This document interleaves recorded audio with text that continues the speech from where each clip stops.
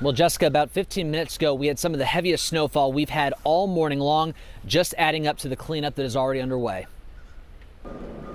Snow blanketed Lawrence while most of the city was fast asleep. But there was no rest for the DPW crews and plow drivers, some who started their shift at 5 o'clock last night to make sure city roads and sidewalks were clear. Roads are more wet.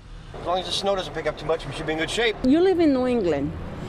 You have to get used to everything.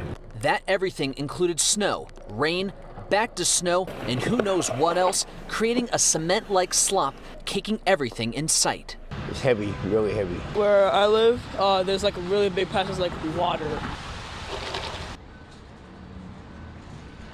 It's still the perfect weather for iced coffee, though. It's annoying. I hate it.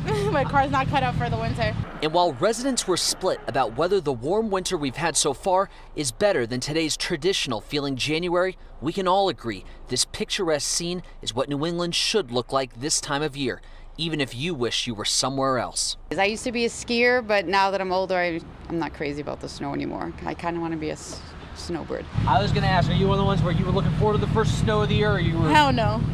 I got 19-inch rims. I'm not into it.